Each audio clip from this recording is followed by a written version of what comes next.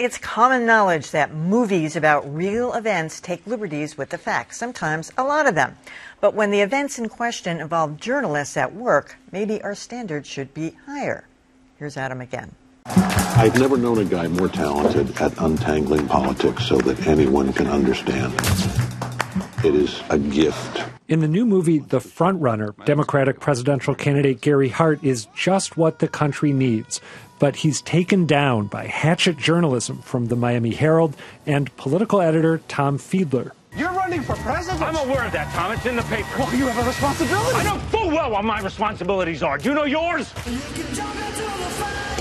The frontrunner says Fiedler didn't, and that his paper's coverage of Hart changed American politics for the worse.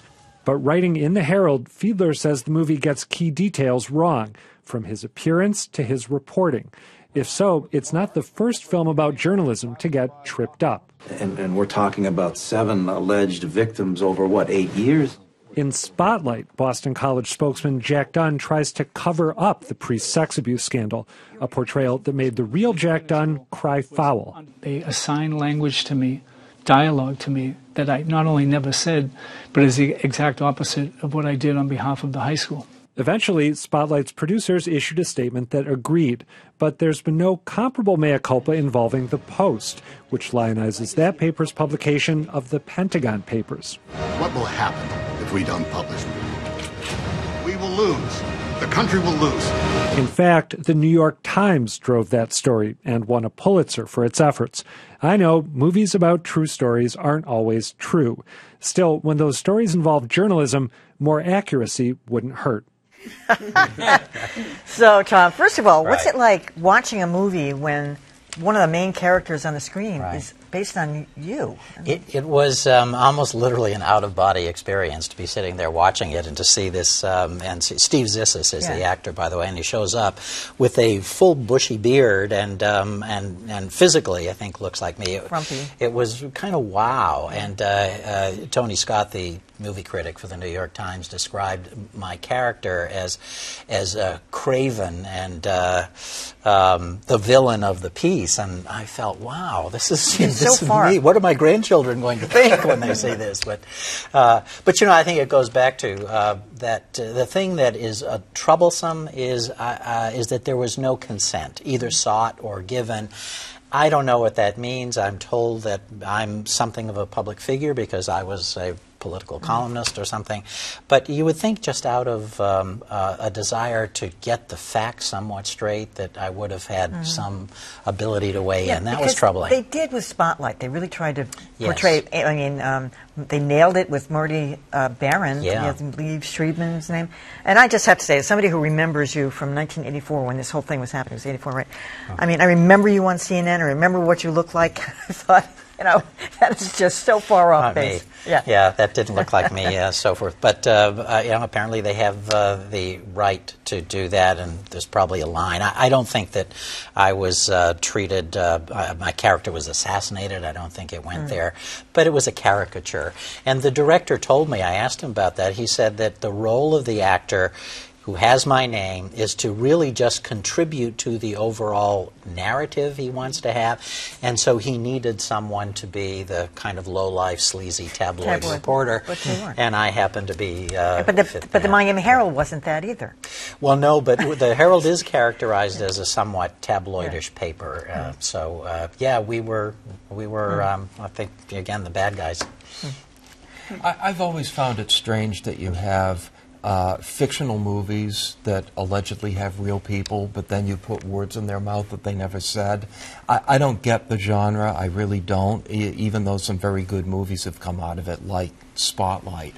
Not to take issue with Adam, but having watched The Post, the whole movie is about how the New York Times did in fact beat the Post, and how the Post tries to catch up. I mean, that's the plot of the movie, and yet I know that there were hard feelings at the Times over that movie.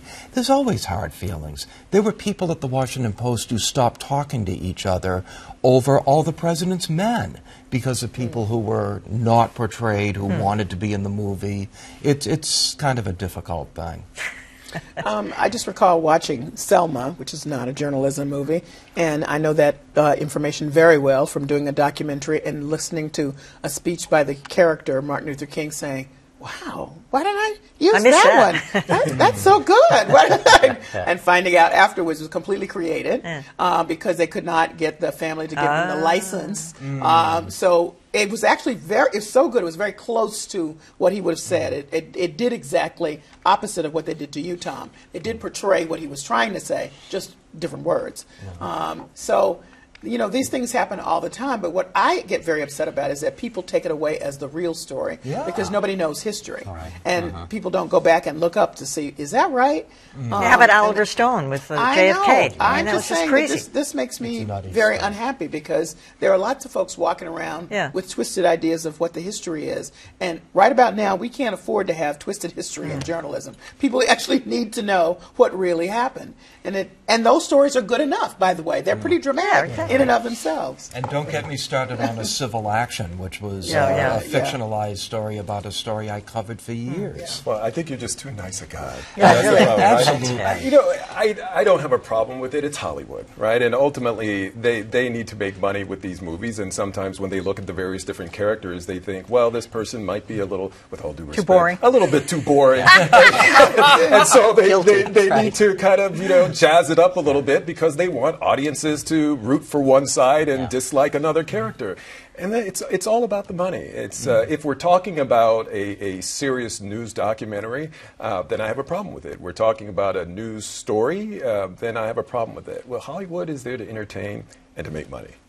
But to Emily's point, though, they really took time with the reporters in Spotlight. That was right on. So it was so unnecessary to take a swipe at this guy for whatever reason. You know, it didn't made no sense. It was a good enough story in itself. It was, and they were right. They studied those people. They got it right. There's a producer or there's somebody involved in the project who decided, but I want this, and this happens. All right. Anyway, I haven't seen it yet, but I plan to. All right.